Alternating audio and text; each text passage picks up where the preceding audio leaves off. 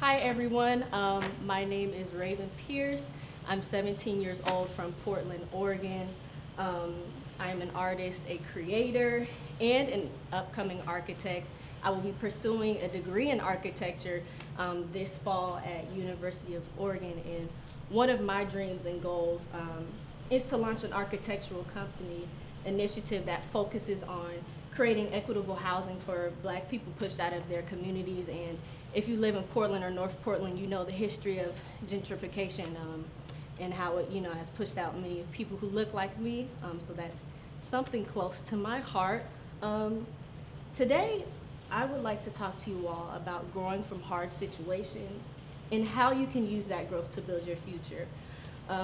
In order to do that, I will tell you about a hard situation I have had to heal from, show how you can grow in that journey, show you how I grew in that journey, and how art helped and influenced me in this journey. So yes, so I'll just kind of start off with a little background. When Creative Mornings asked me to speak about something creative following the theme of divergence, I was excited and filled with joy, but I also panicked, as I do everything under the sun. Let's see if that next slide is coming up. There we go. Everything under the sun. You can see that is all of the things that I do: Legos, customizing shoes, crochet, knitting. So I just had a lot to choose from, thankfully. But knowing that I do art regularly and fill my days with playing music, I thought about the last 5 years of my life that art had become my rock. That's how I came to the conclusion that I will show you my art and also tell you my personal story of struggle and triumph. So, growing up, I have always loved to build.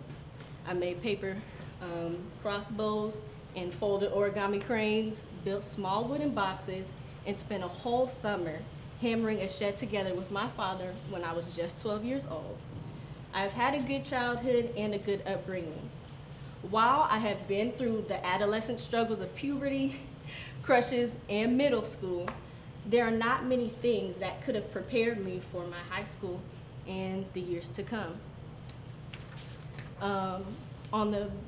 In the past 5 years, I've experienced have been some of the hardest in my life. I've had 4 knee surgeries, marking each year with an injury and a surgery. This has been the result of basketball. Just to set you all up, I've played basketball for 14 years, starting when I was just 2 years old. Basketball has always been a part of my life because I have not experienced much life without it. But during my 8th grade year, I tore my meniscus, and coming into my freshman year, I was rehabbing and only played 3/4 of the season.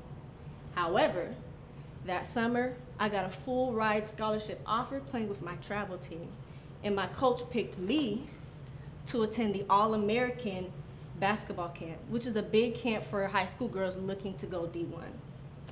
And this camp would get me one step closer to my dream of being an All-American like my father was in football, who I believe is on that Zoom. Hi, Dad. I tore my meniscus that next game. My sophomore year, I knew I would not be able to play that season. So I decided to dedicate myself once more to rehabbing for basketball and switch schools to play for a better basketball program. Once again, my coaches and the people around me were excited for my game. And the coach who had once offered me the full ride told me that her offer still stood. Things were starting to look up, and I was excited to play basketball once again. But as you can tell in this story, the good things did not last. In one of the early winter practices of my junior year, I retore my ACL, and this time it took 2 surgeries to rebuild it. This was it.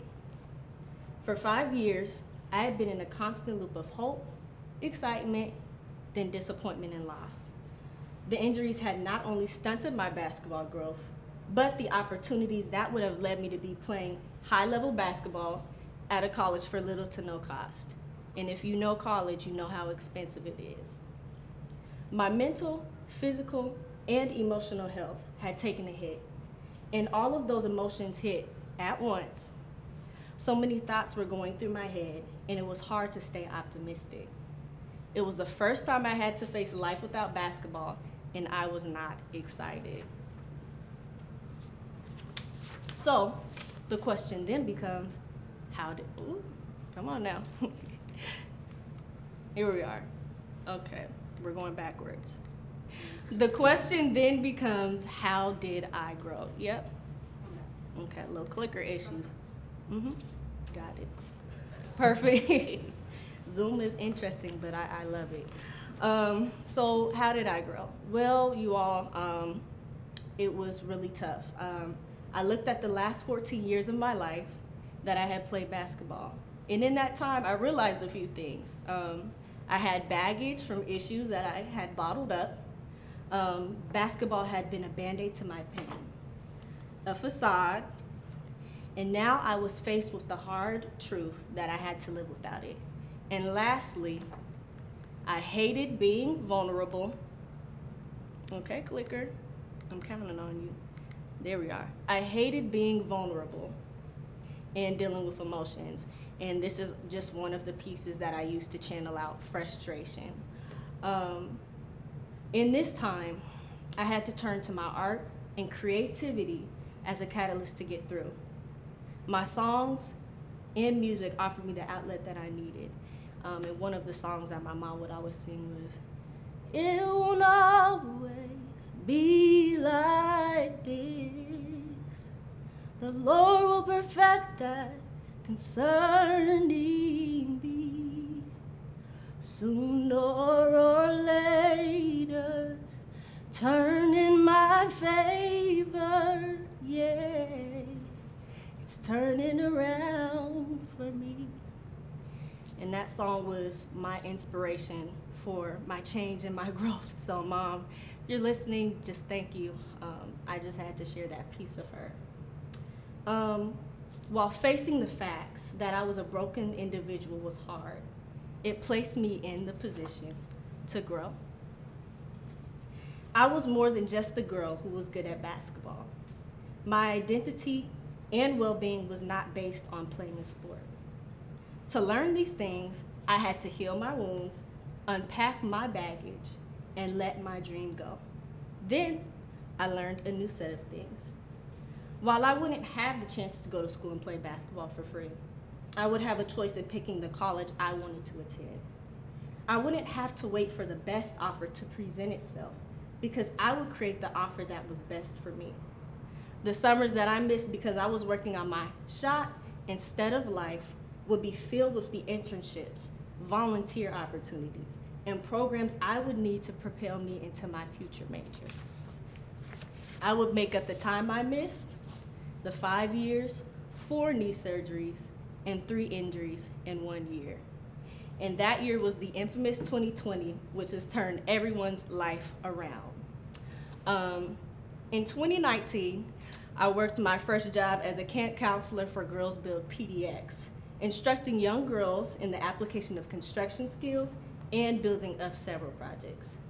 This opportunity set me up for my new high school as I was majoring in construction. In my construction class, I was taught how to turn real design plans into real life creations. And during my course, my class started the build of a tiny house trailer. Having construction helped me stand apart from my peers, and I was able to use this to my advantage for my portfolio for U of O's architecture program. Today, I am feeling familiar with design programs similar to AutoCAD and Revit. And if you are in the design world or are an architect, you know those are 2 really good programs to know about. Through my high school, I was also exposed to a community-based, environmental, educational, focused nonprofit, Camp ELSO, that uses the natural world to connect children from underrepresented, that is an architectural drawing, excuse me. Camp ELSO, there we are. They use the natural world to connect to children from underrepresented communities for STEM. Through their organization, I did 2 paid internships, Your Street Your Voice and Empower Her. At Your Street Your Voice, I worked with a licensed architect to create a floor plan for my project, reimagining space in Portland as a library literacy center, a design that pays homage to my mother, as having a literacy center has always been a dream of hers, and one that I will make happen. Through Empower Her, where I met Jocelyn Rice, your next speaker, I learned to use design programs like Canva and others similar to Adobe, creating my zine titled, We Have the Power, Tools for Change, a zine that informs people of the discrimination Black women like myself face. It's not done yet, but we're gonna keep going with it. So, like I said, my creativity is flowed. Ending this chapter of my journey has helped me see that my setbacks were all a setup for my personal growth, healing, and ultimate creative expression. I have used art, construction, and writing as a leap towards my future. So thank you, but now I want to leave you with 5 things I hope will help you grow. Number 1, the ability to grow depends on your willingness to create and evolve and willingness to heal your path. You'll end up going backwards in growth if you don't take a moment to heal. It's never too late to start your healing journey. Number 2, look to the future to change your outcome. Start planning your goals. It's never too late to learn a skill.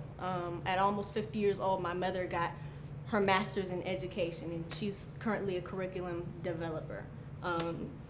So it's never too late to ever start your dreams, no matter how old you are or how young you are. The skills that you continue to hone now can help to build your future. Number 3, allow the feelings of discomfort to push you to change. In this time, you all, we have opened up so many conversations, much centering race, the political world, capitalism, and gender and sexuality. For some, these conversations don't come naturally, but if you sit with discomfort, listen, apply what you've learned, you can be the change we need to see. Number 4, without the will to persevere and stand firm, you will continue to think backward instead of forward. And number 5, allow your inner creativity to show itself through any medium. The more you grow, the more your creativity flows.